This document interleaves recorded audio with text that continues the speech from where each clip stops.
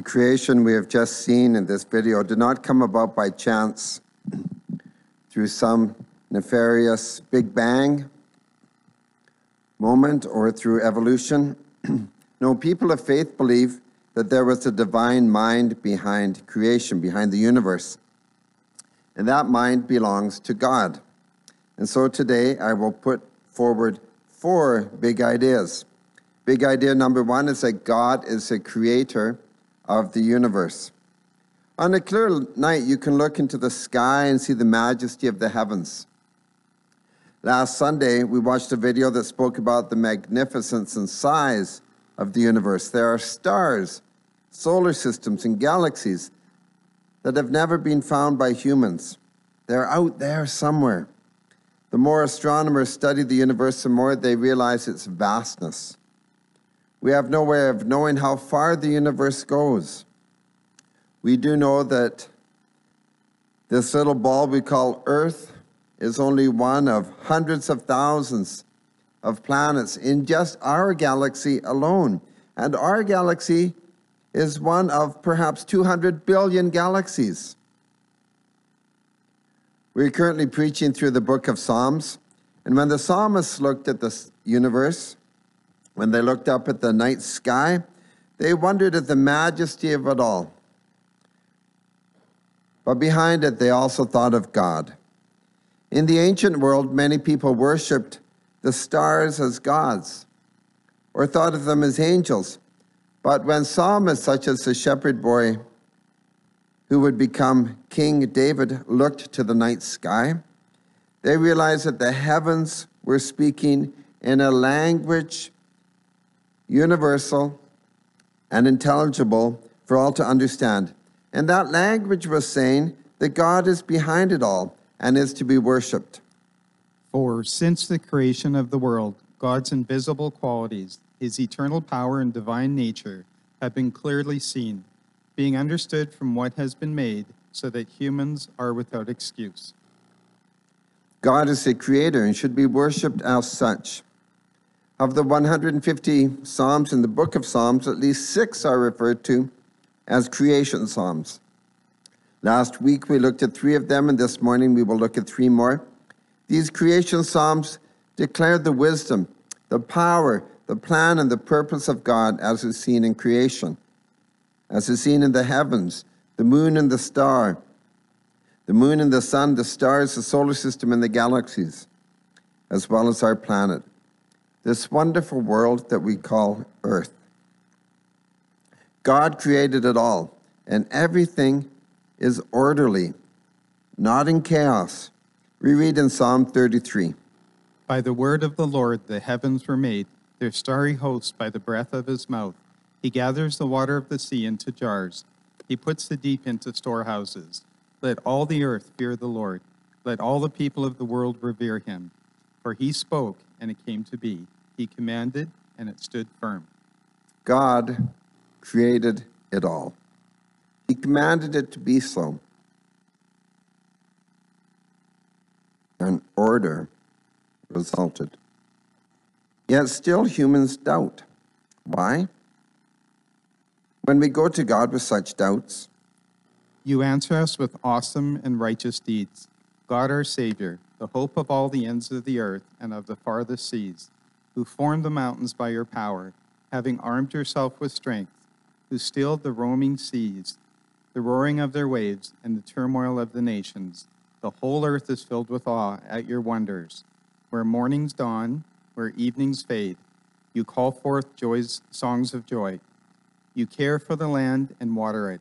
You enrich it abundantly. The streams of God are filled with water to provide the people with grain, for so you have ordained it.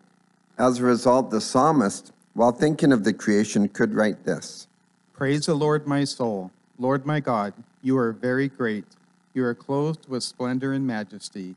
The Lord wraps himself in light as with a garment. He stretches out the heavens like a tent and lays the beams of its upper chambers on their waters. He makes the clouds his chariots and rides on the wings of the wind. He makes wind his messengers, flames of fire his servants. He set the earth on its foundations. It can never be moved. God's complete control and perfect design are seen on the earth in creation. The earth and the heavens are in perfect order, like a perfectly laid out tent with beams and a foundation. In creation, God designed it with order. Think about this. He flung each planet and sun out into its place and told them to stay there. Even though planets circle the sun and solar systems circle around in their particular galaxy, God told them to stay where they are. They have order. To move out of that order would mean destruction. Consider these facts. The atmosphere around the earth, surrounding the earth, must stay in exact percentage, nitrogen, oxygen, etc., for you and me to be able to breathe. If it went out of its order, we would die. The ozone layer around the earth is there to protect human life from the harmful rays of the sun. It's in order. The ocean tides move with the change of the moon. And the moon changing to a full moon is a marker of time. It's a new month. Just as the sun rising and setting every day marks a new day. It's in order. God created our earth with perfect order. You covered it with the watery depths, as with a garment. The water stood above the mountains, but at your rebuke the waters fled. At the sound of your thunder they took to flight. They flowed over the mountains. They went down into the valleys, to the place you assigned for them. You set a boundary they cannot cross. Never again will they cover the earth. He makes springs pour water into the ravines. It flows between the mountains. They give water to all the beasts of the field. The wild donkeys quench their thirst. The birds of the sky nest by the waters. They sing among the branches. He waters the mountains from his upper chambers. The land is satisfied by the fruit of his work.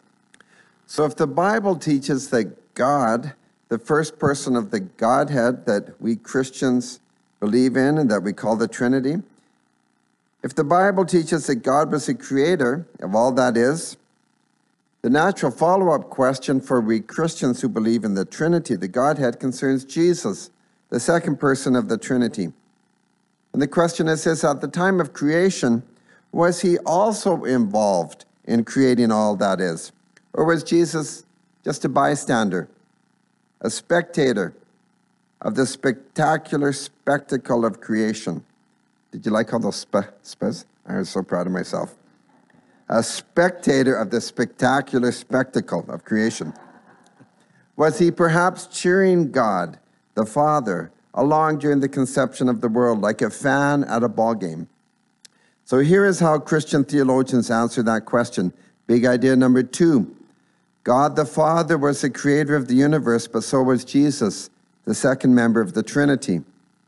The gospel book writer John the Apostle, living in a then Greek society and knowing full well that the ancient Greek philosophers, though they didn't really understand about God, they loved the power of words.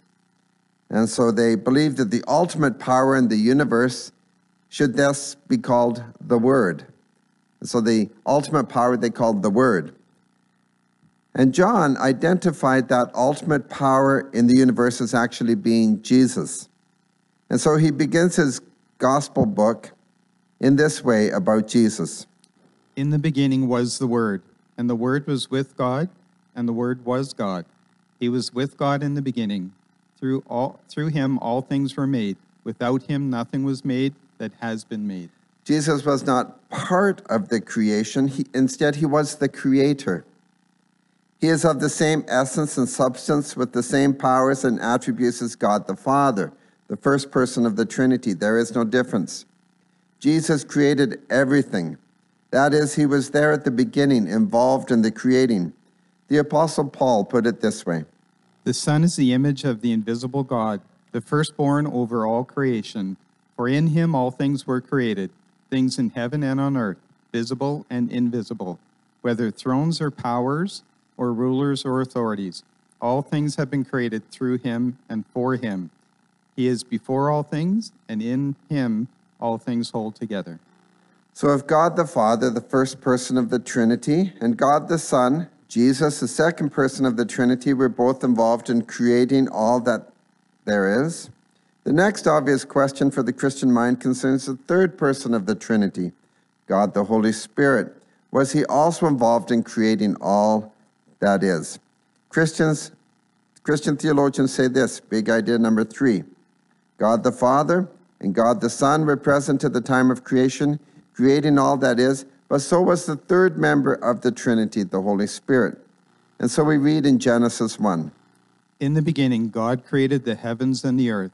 Now the earth was formless and empty. Darkness was over the surface of the deep, and the Spirit of God was hovering over the waters. Now the word hovering conveys the idea of a bird sitting in a nest, hovering and brooding over her eggs, caring for the new lives.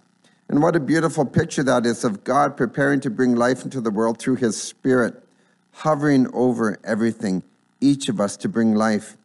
And on this fascinating topic, we also should note that Scripture describes a similar hovering of the Holy Spirit in one of the greatest miracles of all time, the miraculous conception of Jesus Christ.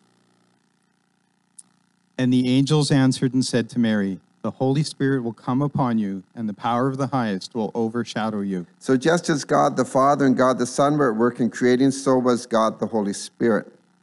In fact, the Spirit is still at work creating, bringing life to all living things. And so the psalmist writes about God. When you send your Holy Spirit, they are created, and you renew the face of the ground. So taking this set of big ideas one step further, we Christians then need to ask, what about humans? And so the big idea number 4 that I give to you this morning is that God the Father, God the Son, and God the Spirit all were present, bringing all that there is into being at the time of creation. But God has invited we humans to care for creation. After all, God made creation for us to be sustained. The psalmist writes, food to eat, liquids to drink, oils to make our skin shine. He makes grass grow for the cattle and plants for the people to cultivate, bringing forth food from the earth, wine that gladdens human hearts, oil to make their faces shine, and bread that sustains their hearts. And so, can we as humans also be involved in creating? Yes, because of what the ancient Latin theologians called the imago Dei, the image of God, the concept that we human beings are made in God's image. Remembering that God is a 3-in-1, and that angels were not equal or part of God, we read this. Then God said, let us make human beings in our image, in our likeness, so that they may rule over the fish in the sea and the birds in the sky, over the livestock and all the wild animals, and over all the creatures that move along the ground. So God created human beings in his own image. In the image of God he created them. Male and female he created them. God blessed them and said to them, be fruitful and increase in number. Fill the earth and subdue it.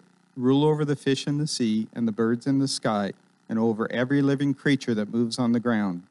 Then God said, I give you every seed-bearing plant on the face of the whole earth, and every tree that has fruit with seed in it.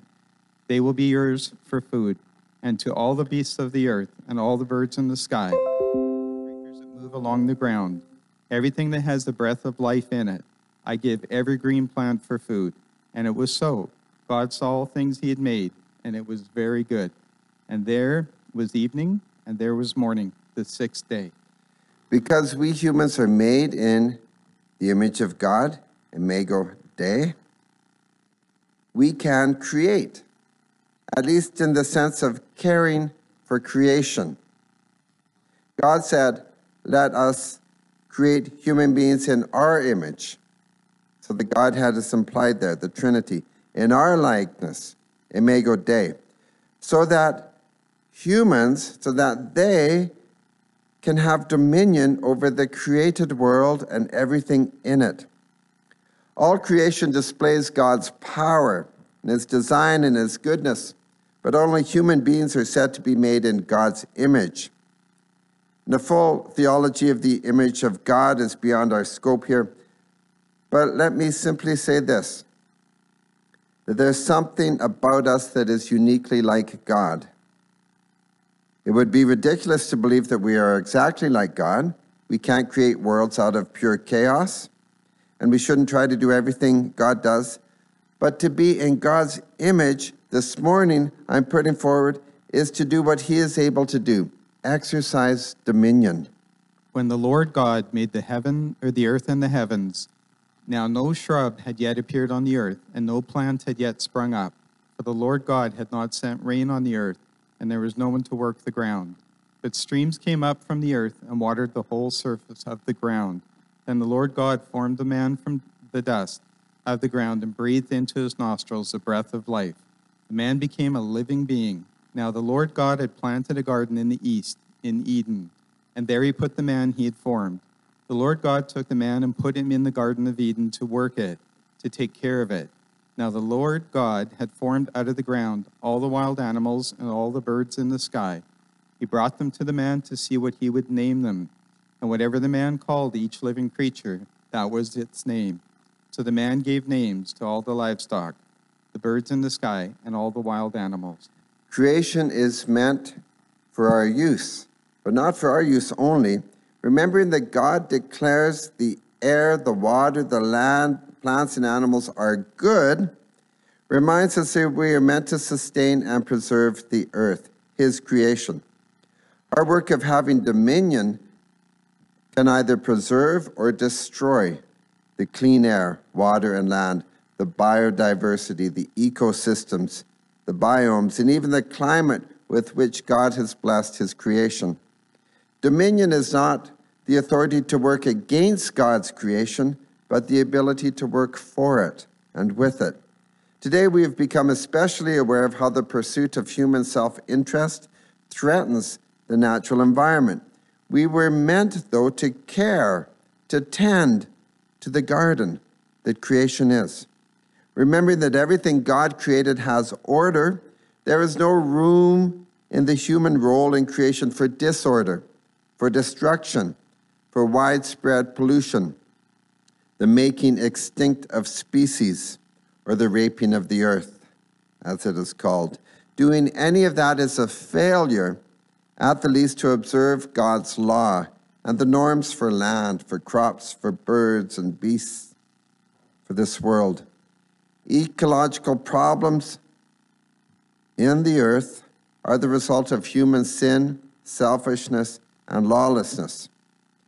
Pollution problems in the air and water and ground, overfishing, overhunting, the use of non-biodegradable items such as plastic, disposable water bottles which have clogged up the oceans.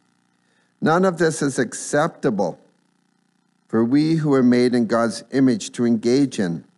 Now, as Christians, we cannot agree with today's eco-warriors who claim that productive human beings are the problem and that we are a virus on the earth. Eco-warriors glibly demand fewer people and livestock and less productivity. But the problem is not humans, it is sin. But eco-warriors refuse to bow the knee before God anyways, so they won't accept that. As Christians, though, we understand that human beings made in the image of God are designed to care for the planet, his creation. The garden sanctuary that is called Earth, and which was first seen in the Garden of Eden, was made for humans, the pinnacle of creation. Humans are to till the land, take care of the garden. As was seen in the naming of all the animals, have dominion over them, which means caring for them, and caring for all of creation displays God's care, rule, and glory. Thus we care for creation. Without humans to tend and keep the creation, the earth would be a boundless wilderness, inhospitable, out of kilter, comparatively non-productive. As Christians, we are to be agents of the restorative and renewing life of the gospel in every area of life, spiritually leading people to salvation and faithfully living out the mandate God has given to us to be good stewards of his creation.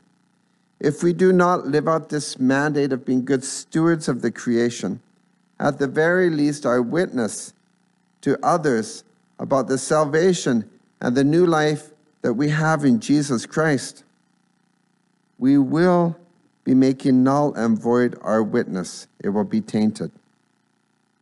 Now, the vastness of the heavens reminds us God is God and we are not.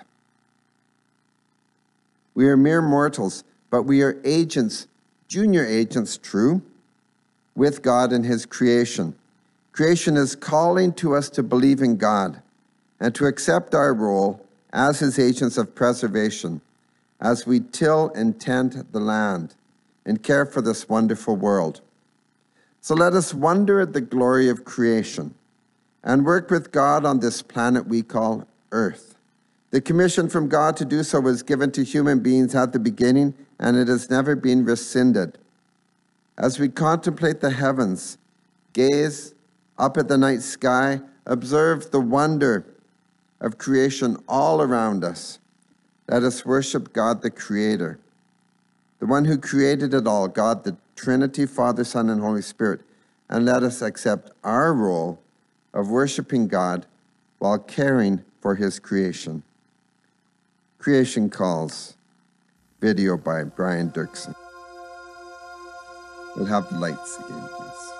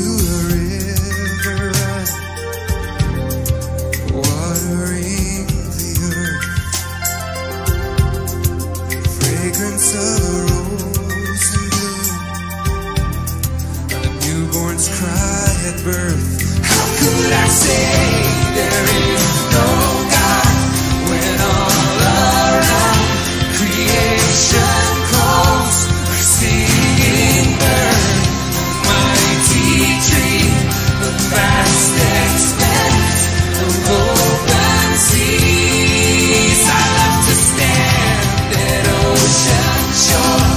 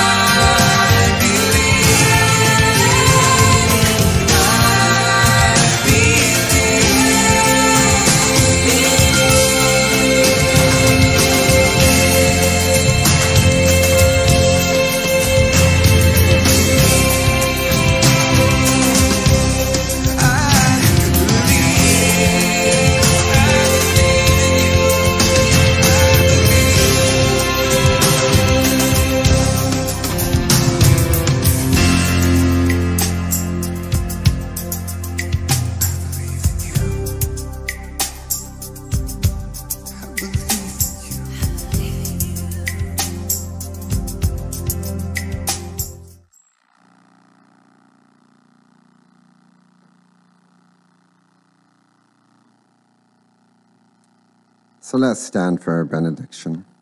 Gracious Creator God, Father, Son, and Holy Spirit, we worship you. We are in awe as we look at your creation and think of your creative abilities. And we are humbled that you invite us to participate in your creation, in the tending of it. Let us do so faithfully. And we pray in the name of the Father, Son, and Holy Spirit. Amen. Thanks.